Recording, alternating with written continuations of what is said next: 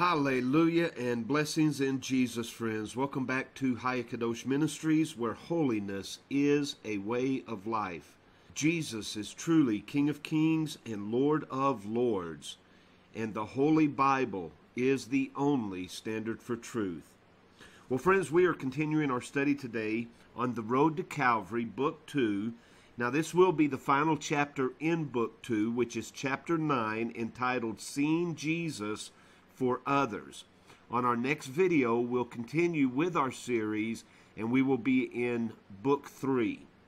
Now, it is only when we have truly seen the Lord Jesus to be the end that we have come to the beginning of the real Christian life that God has for us.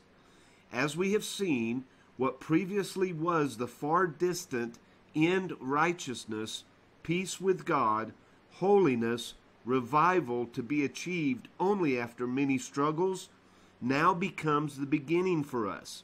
We have found Christ himself to be for us all those things, and we have seen his precious blood to be the easy, accessible way to that end. We are now given the privilege of beginning at the end. Now, what is involved in this new beginning, you may ask? We hardly need to ask the question, for instinctively, everyone who makes the new discovery knows that it is for others. The new testimony which such a one gives is not only that his Lord might be glorified, but that others should share the same life that he is enjoying. Indeed, it is the spreading of this new life in Christ to others, which is the spreading of revival. Those whose normal climate of living is that of law rather than of grace will feel that they are at last on familiar ground, and they will expect here at least some exhortation as to what they have to do in the way of witnessing, soul winning, reaching others, etc. But no, not even here does grace quit the field. There never comes a time when grace ends and self has to begin again. And this applies to what we call our service as much as to any other part of our Christian lives. In no place do we need to know the way of grace more than in the impartation of this life to others. Our service for our fellow does not come from strained efforts on our part to live for them, but rather from seeing Jesus doing so within us, and then simply making ourselves available to him that we may be the channel of his grace and power to them. This was the way in which Jesus walked in his relationship with the Father, and it is the way in which we must walk in our relationship with him as well. Said Jesus, "The Son can do nothing of himself, but what he seeth the Father do. For what things soever the Father doeth, there also doeth the Son likewise." John 5:19. And we too can do nothing but what we see the Lord Jesus doing. Until we see that, we are helpless, and our service is nothing more than self-initiated striving. But if we will first seek to see what the Lord Jesus is doing in a situation, then we can move with him, even as the Son moved with the Father. And in that cooperation between man and God, the true works of God are produced. Ours is not to originate anything, but simply to yield ourselves to him to be the channel of what he initiates and carries through, and to trust him to do so through us. Let us state the truth simply and boldly. The Lord Jesus is for others. Just as the vine does not bear its grapes for its own refreshment, but for the refreshment of others, so has this divine vine chosen to be and to act only and always for others. All he did was for others. When he came from heaven, it was for others. When he laid down his life, it was for others. Even when he was raised again from the dead, it was quite as much to justify others as to justify himself and his claims. Romans 4:24. Further, the position he occupies just now in heaven is for others. For we read that he has entered into heaven itself, now to appear in the presence of God for us. Hebrews 9:24. We sing about his present riches in glory, all his own. But whereas they are his own, he only holds them for us.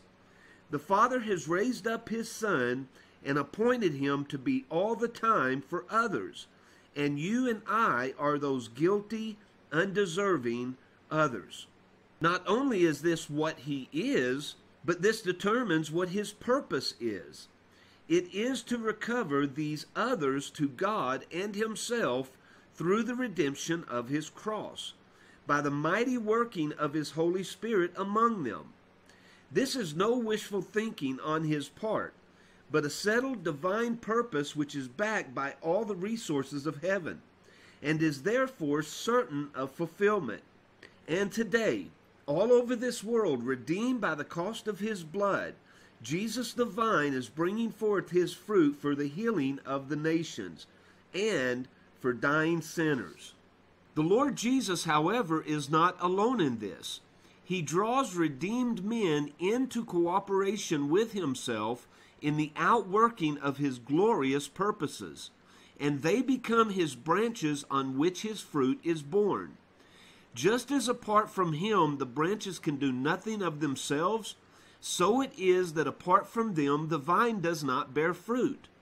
They do not, however, produce or initiate the fruit. That is altogether his work. They simply bear what he produces as he lives his life again in them. This is exactly the picture that the Lord Jesus gives us in John 15 of our relationship with himself when he says, I am the vine, ye are the branches.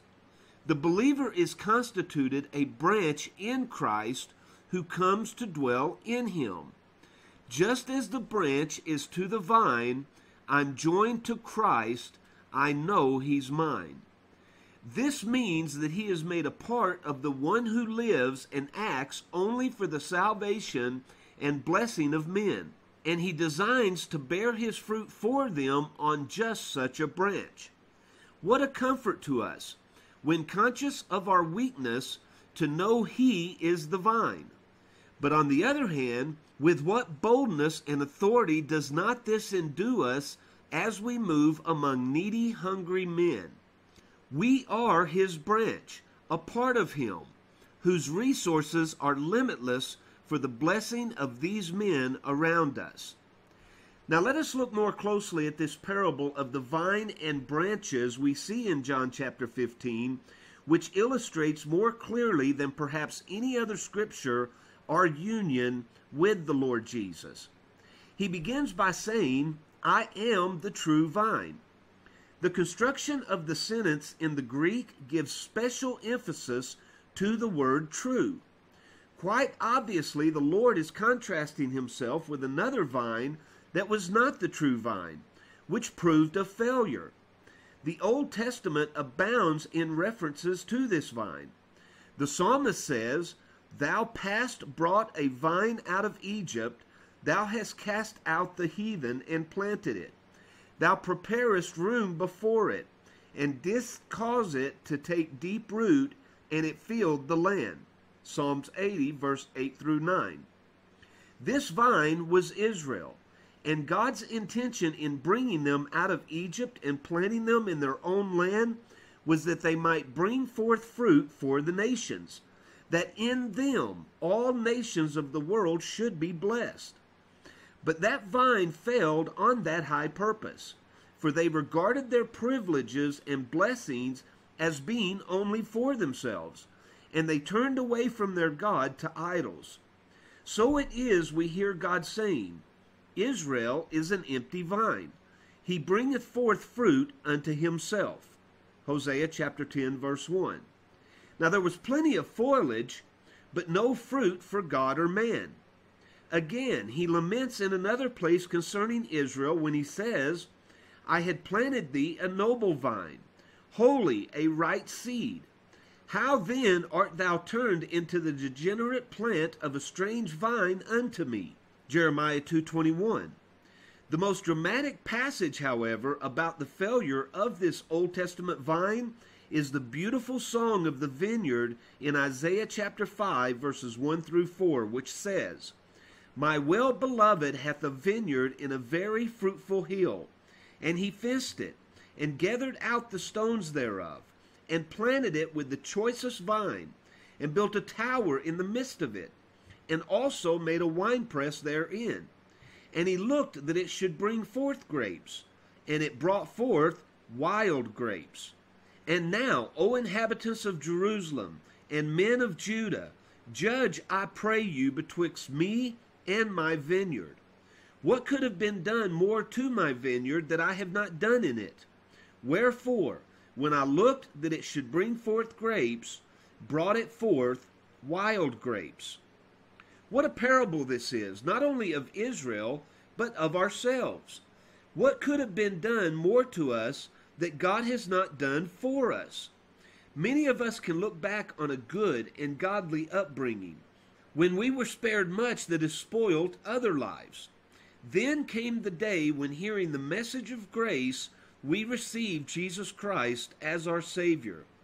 Those days were followed by marvelous privileges and blessings denied many others. We were taught, perhaps, by teachers well versed in the Scriptures. We enjoyed the fellowship of other saints. A sphere of service lay ready at our hand, and God poured innumerable blessings into our laps. Nor did we lack the personal attention of the vine dresser, for he came to us often in pruning and in healing. Of each of us in varying degrees, God has to say, "What could have been done more to my vineyard that I have not done in it?" And yet when he looked for grapes, the fruit of the Spirit, that would glorify him and bless others, we brought forth only wild, bitter grapes, the ugly works of the flesh. Look again at these works, which all too often are all that God has got from us.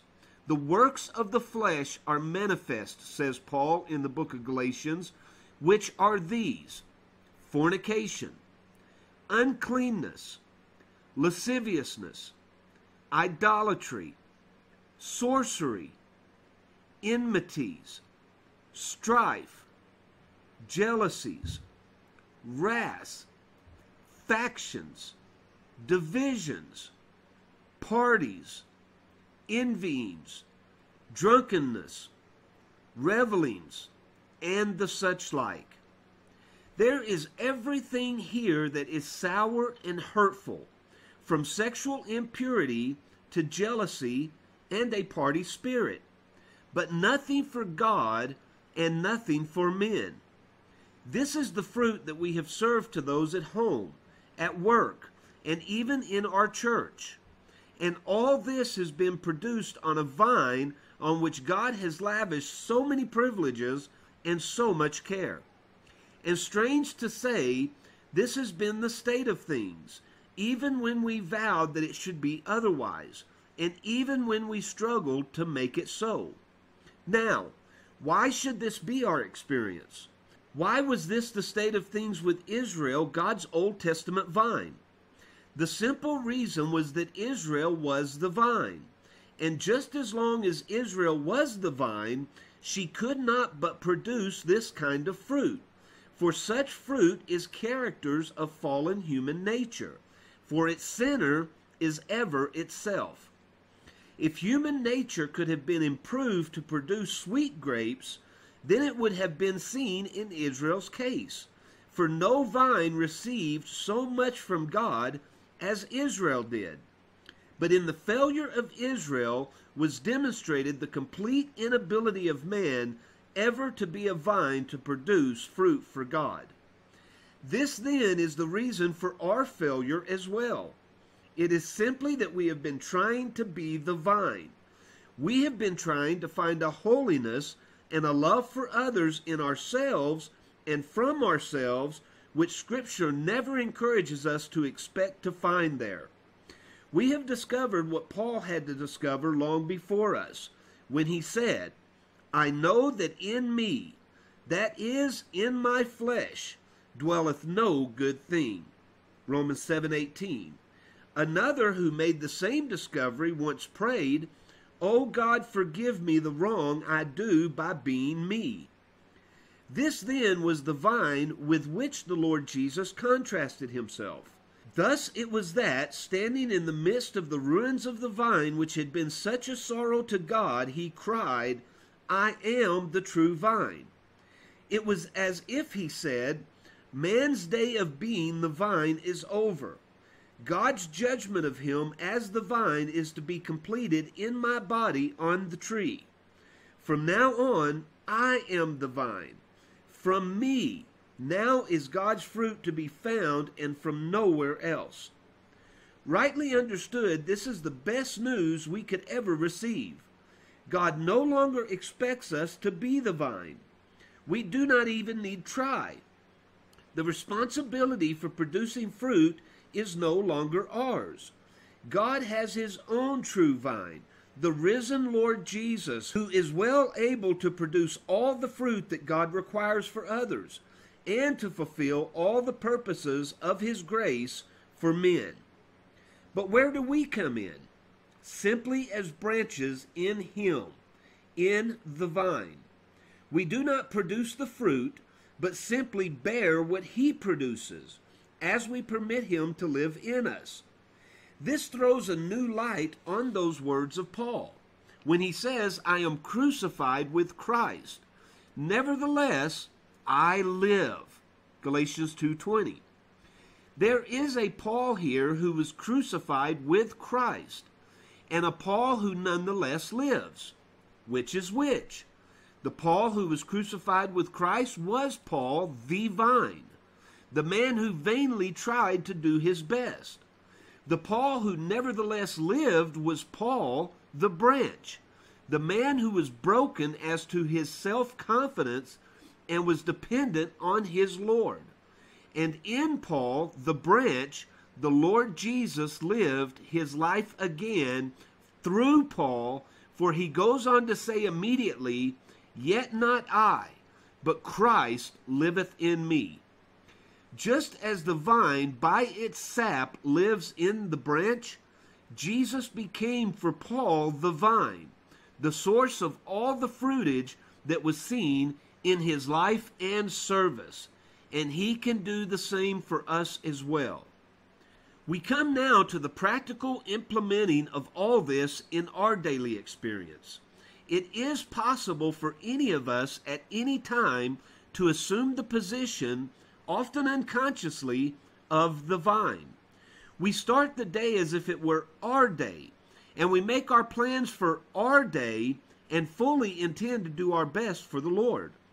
The responsibility and government is really on our shoulders, and we have suddenly become the vine. But just because it is our day and we are the vine, things soon go wrong. People and circumstances upset our schedule and interfere with what we wanted to do, and there is a reaction of hardness, irritation, and resentment in our hearts, and often the sharp retort on our lips.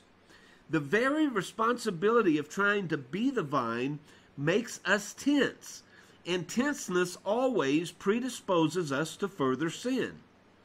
If we are charged with the responsibility of some special piece of Christian service, our tenseness and reactions are often far worse, and we can go into that piece of service without calling them sin. It is little wonder that we return abashed and defeated. The way of repentance, however, is ever open to us. Our true vine, Jesus himself, has, like many an ordinary vine, been tied to a stake, the stake of Calvary. He invites us to return to him in repentance and to confess the source of these things as being our attempt to be ourselves the vine, receiving from his hands forgiveness and cleansing. Immediately he becomes the vine to us again, and we become the branch that rests in him. And in the very place of failure, we have the fruits of the Spirit, the products of his life and nature. What an array of precious grapes they are, all of them for the blessing of others, and all of them characteristic of himself. What a contrast to the works of the flesh, so characteristic of us.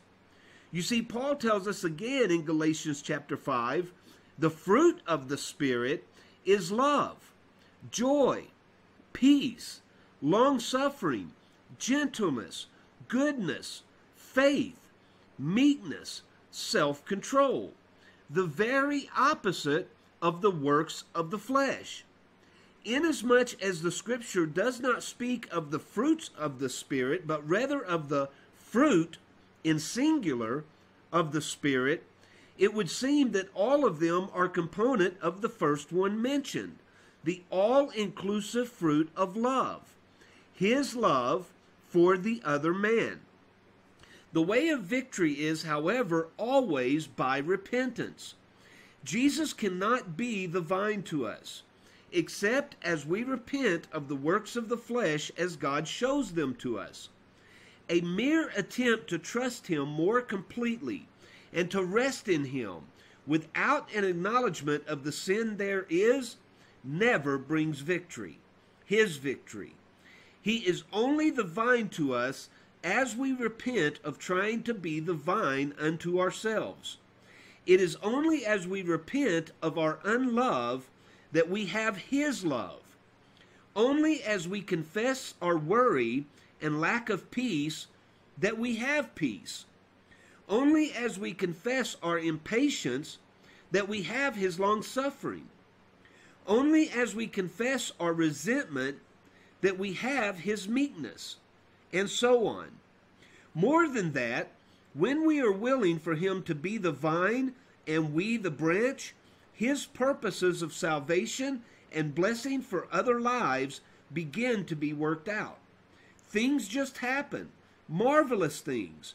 Being what he is, it could hardly be otherwise. Being a marvelous Lord, marvelous things are just normal to him. He does not need us to persuade him to save and revive others. This is his work. He does not begin to work only when we begin to pray and believe. He is working like this all the time. Only we have not been linked to him. But when we begin to pray, and even more important than prayer, when we begin to believe, we are caught up into the purposes in which he is already engaged and become the branches on which his fruit is born. The degree in which this is our experience is simply the degree in which we expect it of him. Friends, I'm going to read that again simply because of the importance of it. Please pay attention. He does not need us to persuade him to save and revive others. This is his work. He does not begin to work only when we begin to pray and believe. He is working like this all the time. Only we have not been linked to him. But when we begin to pray, and even more important than prayer, when we begin to believe, we are caught up into the purposes in which he is already engaged, and we now become participants in what he is doing, and we become the branches on which his fruit is born. The degree in which this is our experience is simply the degree in which we expect it of him. Now finally, we come to ask, what is our part as branches? His fruit is to be born on us, and his purposes fulfilled through us. First, we must be continually seeing by faith Jesus to be the vine, the one who is love for others and who is working out his purposes of grace towards them in the power of his limitless resources. He is never at a loss. He is never discouraged. He is never defeated. And he is our vine. Our weakness and emptiness is no hindrance to him. Indeed, it gives him the more room in which to prove himself. What a sight of him to fill our vision. Boldness, confidence, and assurance spring up in our hearts as the natural result. As we become victorious in spirit, the battle is won before it is begun, and his fruits cannot but appear. Second, there must be the willingness to be broken and become available to him as a branch. A branch has no independent life of its own. It exists only to bear the fruit of the vine. So it must be with us in our relationship to the Lord Jesus. What a battle there is in our hearts so often with our selfishness and personal interest. So often we are just not available to him because we have lapsed back to our old center, our old self. But that self must be surrendered if we are to be available to him as his branch, and that not just in one sweeping surrender, which we may make in a solemn moment of dedication, but just as things come up and as he deals with us moment by moment. This will involve a continuous dying to self and its rights and wishes, but only so can the Lord Jesus bring forth his fruit upon the branch. A word of testimony will illustrate this point. The writer was traveling by train to conduct some meetings. He had to change trains twice before he reached his destination. For the first part of the journey, he was buried in his newspaper. And although he was conscious of a little voice telling him he ought to have a heart for the others in the compartment, he was unwilling to lay aside the paper. He was not available to the vine. On the second part of his journey, he was occupied in preparing his message for the meeting at which he was to preach. Once again, the little voice told him that he should have a heart for the others around him. But he was tense and anxious about the meeting ahead of him, and he felt that he must continue. Once again, he was not available. But as he approached the third part of his journey, the Lord Jesus broke him, and he at last told the Lord Jesus of his willingness to be his branch. The compartment into which he now entered was empty, and he wondered if God really had been speaking to him. Very soon a man came in, and continued to be the only occupant with him until the end of the journey. The conversation was easily turned to spiritual things and to the man's need of the Lord Jesus. He proved to be a prepared heart indeed. 5 minutes from the destination, he received Jesus as his personal Savior there in that train. And letters from him have since evidenced the fact that God did a real work in his heart that day. That very experience gave this writer the fresh vision of his Lord that he needed at that time. A new confidence in him sprang up in his heart. And in the days that followed, he saw the Lord Jesus bring revival and salvation to a church in a way in which he had seldom seen before. This blessed vine, then, is compassionate and touched with the needs of men. But we are often selfish and unconcerned. This vine exists just for others, but we are self-centered. This vine is gloriously sufficient to implement its own purposes of love for men, but we are unbelieving and not available. May God deal with us and break us so that we shall be willing to be available to him as his branches. We are now in a position to consider the meaning of the word which the Lord Jesus used to describe our part in this life. Said he, "Abide in me, and I in you." John 15:4. It is well that we have kept this word to the very end, for it has often loomed too large in the thinking of earnest seeking souls. It has often been said, the secret is in the abiding. But that is not so, for it makes the secret to reside in something we do. And this can only lead to yet another form of striving, the striving to abide. The secret surely lies in the vine, and the blessing comes from our seeing the vine as such, and as we see him, before we know it, we are abiding. The word to abide simply means to dwell, or remain, or continue. God has placed us in His Son, united us to Him as a branch is united to the vine. Let us simply remain there, dwell there, continue there, abide there in Him. If we do this, then He on His part promises to dwell, remain, abide, continue in and with us. Abide in me is the condition which we are to fulfill. I in you is the promise which He will fulfill. It is as if He says, if you dwell in me, I will dwell in you. And when He is living again His life in us, His fruit and victory cannot but be manifest, for He never fails. Hallelujah. In what then does abiding in Christ consist? The word must be interpreted in the light of all we have said of Jesus, the vine. It consists first in a willingness to repent quickly whenever sin comes in, because we have assumed the position of the vine. This continually puts us in our right position as branches.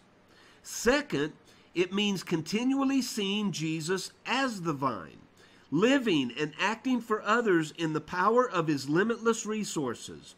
Then there is the continuous faith that reckons on its union with this precious vine. Such faith does not ask to be united to Him, but takes its stand that it is united already, and praises Him for His life made ours. With that, there is the brokenness that continually yields its rights and interests to Jesus, that it might be available to Him as His branch for blessing others. Lastly, there is the pouring out of love to others, not in word only, but in deed. As we begin to pour out this love, He pours in of His love. But if we will not begin to pour out, He cannot begin to pour in. It is only as we turn the tap and begin to draw off water that fresh water is poured into the tank. The latter is actually the only definition in John chapter 15 that Jesus Himself gives of abiding, and therefore must include every other part. This is what He said, "If you keep my commandments, you shall abide in my love.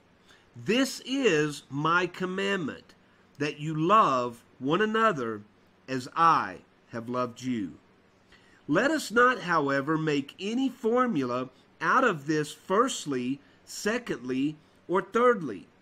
Simply by seeing Jesus as the vine and ourselves a part of Him, and be willing to be His branches for others, so shall He, this wonderful, living, gracious vine, be living His life again in us, producing His own fruit for men, and doing wonders among them. To see Jesus, then, is the answer here, as in every other aspect of our Christian lives.